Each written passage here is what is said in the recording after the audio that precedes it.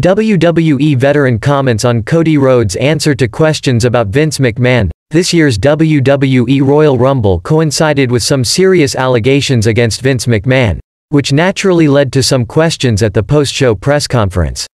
A veteran believes that Cody Rhodes' answer to the questions was better than Triple H's response in a certain way. When asked about the allegations against Vince McMahon, Triple H had a rather evasive answer. However, Cody's response was seen as significantly more to the point, as he talked about the state of the locker room and the team spirit in the company. Speaking on Sportskeeda's SmackTalk, WWE veteran Dutch Mantell also seemed to agree with the general consensus that Cody's response was better.